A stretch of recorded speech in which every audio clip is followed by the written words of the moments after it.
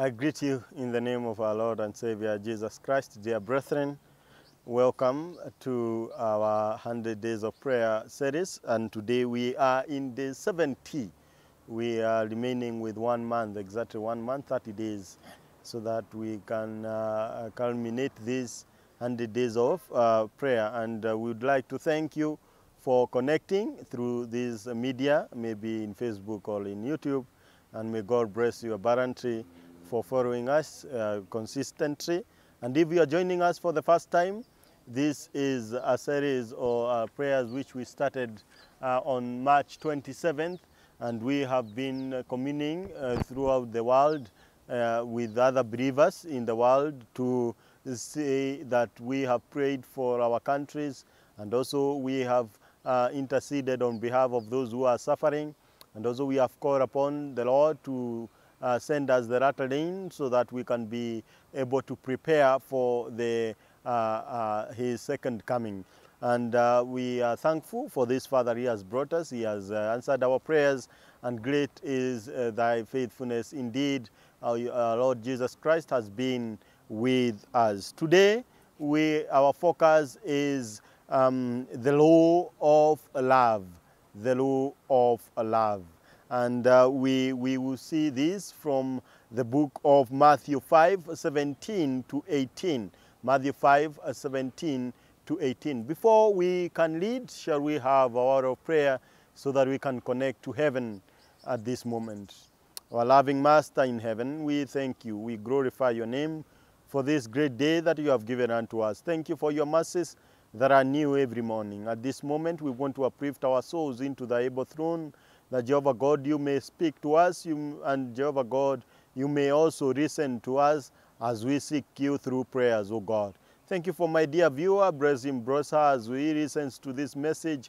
I pray for your Holy Spirit to dwell in his heart, so that his heart will be just like the fertile land, that when the seed fell, it will bring forth great tidings, and Jehovah God, there was yield that was found and was experienced. That at this moment, we invoke thy holy presence to be with us, O Jehovah God. And as I speak, Father, tame my tongue so that I may speak of thy will. And at the end of it, O Jehovah God, we will be drawn closer and closer to thee. And Jehovah God, we will have an experience with you. In Jesus' name we pray and give thanks. Amen. The Bible in the book of Matthew 5:17 to 18, and we have been looking at this book, the Beatitudes, and also in the book of Matthew. We started with the book of Matthew 5.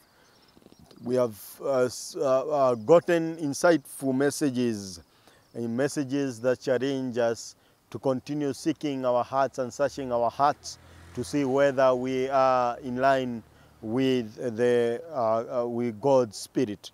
And the Bible says in verse 17 through 18, "Do not think that I came to destroy the law or the prophets. I did not come to destroy, but to fulfill.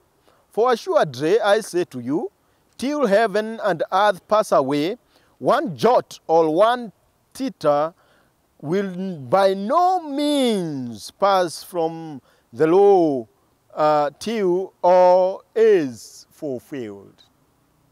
The divine beauty of the character of Christ, of whom the noblest and most gentle among men are but a faint reflection.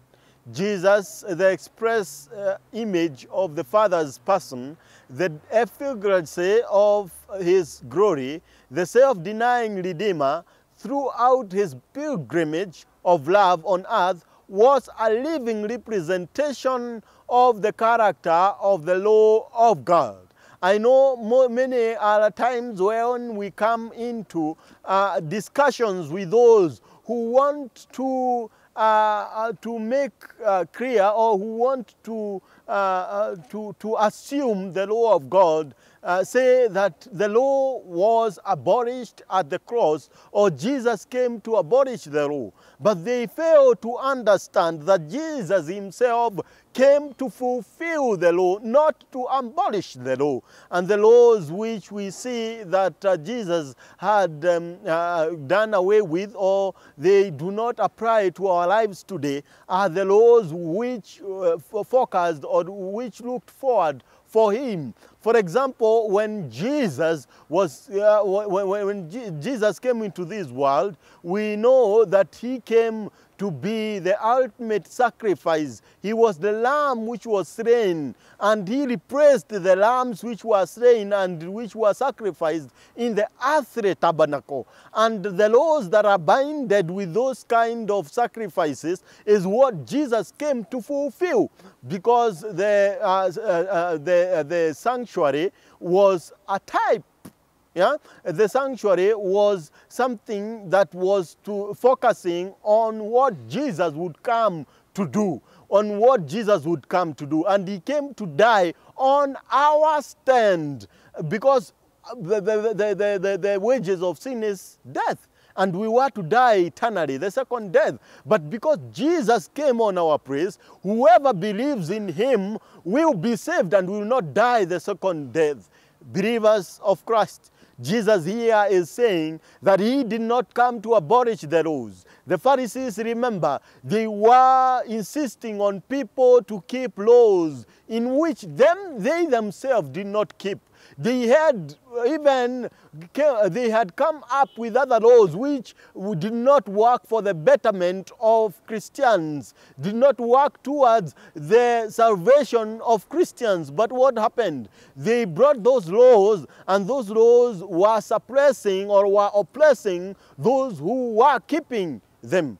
Therefore, Jesus was telling them that I did not come to abolish them, because the Pharisees saw that Jesus came to abolish these laws. But Jesus said that I did not come to abolish these laws, because their laws were not based in love. Their laws were based in strictness, in hatred. They wanted to oppress others, and they wanted to magnify themselves without love.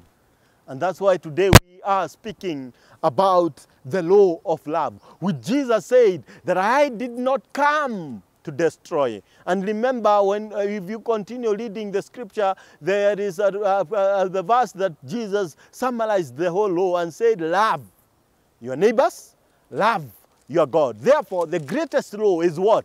Love. And that is what holds the whole entire Bible from Genesis to Revelation. The only one commandment that abides throughout the Bible is the commandment of love.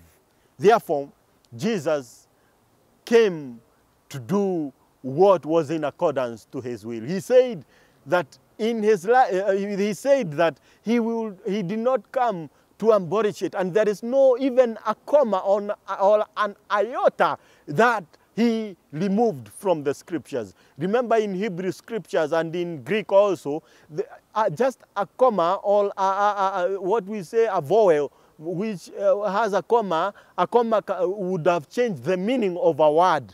If you remove a comma, that meaning is different. And that's why he said that he did not come even to remove a comma or a full stop in the word of God.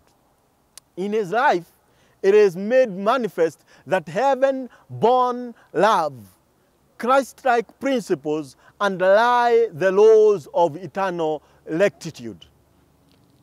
It is in his life that we can see love shown.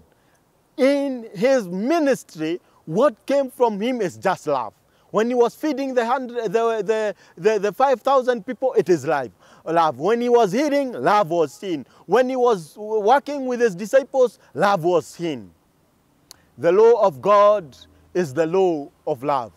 Jesus revealed what keeping the law truly looks like. You can keep the law only by completely relying on the Holy Spirit for help. As you believe that he is going to help you to live a life of selfless love, and as you by faith do actions of love, His divine power will enable you and work in you to will and to do of His good pleasure. If you are struggling with faithfulness to God's law, will you ask Jesus today to forgive you and fill you with His Holy Spirit? Will you ask Him to help you, not just to keep the letter of the law, but the spirit of the law, which is selfless, sacrificial love to God and all people?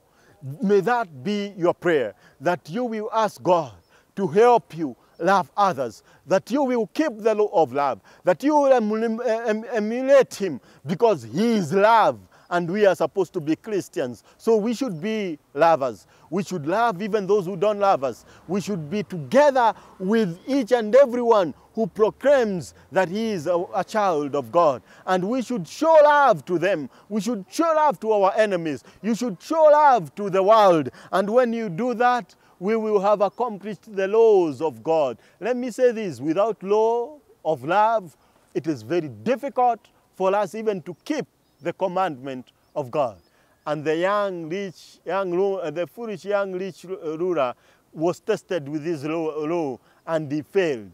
He was told, yes, you have kept the commandments because you have mentioned them. Jesus told that man that he came to seek of what can he do to attain the kingdom of God. And Jesus told him that keep the commandments. He said, those ones I have kept them since I was very young. And Jesus told him, if you really indeed want to inherit the kingdom of God, go sell your property, share it to the poor. That's where the law of love was tested. He did not pass that test because he rejected that offer, and he went on his way, having hated Jesus. Brethren, it is a high time that we will forsake selflessness, that we will forsake selfishness, and we embrace selflessness. Through love, let us be ambassadors of Christ. Let us be ambassadors of love. And at the end of it all, we will have kept the laws of God. May God bless you, and may He equip you so that you can be a blessing to others now and forevermore. Shall we humble ourselves for a word of prayer as we come to the end of this day? Our kind and loving Master, thank you for your faithfulness. Indeed, you have been faithful unto us, and Jehovah God, you have done marvelous things upon our lives. At this moment, we invoke thy holy presence to be in our midst. Help us, Jehovah, to do what is in accordance to thy will. We have seen that you, Christ, you portrayed the true love that we should live with this day, even to the extent of giving your life for our sake. Thank you, and may your name be glorified. We ask that may you fill our hearts so that you will lead us to love others and to proclaim of your goodness and of your mercies. At this moment, Jehovah God, we invoke thy holy presence in our midst. May you continue being with us. May you continue guiding us. In all our endeavors, may you help us to acknowledge thy presence. And in all our endeavors, Father, may we acknowledge that you are our God, and may we allow you to dwell in our hearts, so that you will be able to take us through our lives. Thank you because of your faithfulness, and thank you because of the grace that you have bestowed upon our lives. Continue being with us, shielding us in your arms, so that Jehovah God will not be caught by these diseases that have perished, that many have perished through it. And Jehovah God, I pray for my dear viewer, the prayers that he has posted before thy throne of grace. May you answer those prayers in accordance to thy will. And Jehovah God, may you fulfill his needs. A lot of people have no food on their table. They have no livelihood again because of this pandemic. Provide for them because you are a great provider. And at the end of it all, may we sing of your grace and say that indeed you have been with us and you have done marvelous things upon our lives. Continue helping us and continue guiding us in all our lives. For we have prayed this shortly, believing and trusting in that wonderful name of our Lord and Savior, Jesus Christ. Amen and amen. May God bless you, may God shield you, and may God abide with you, not only now but forevermore. And this is my prayer in Jesus' name. Stay safe. Let's meet tomorrow for the same episode. God bless you.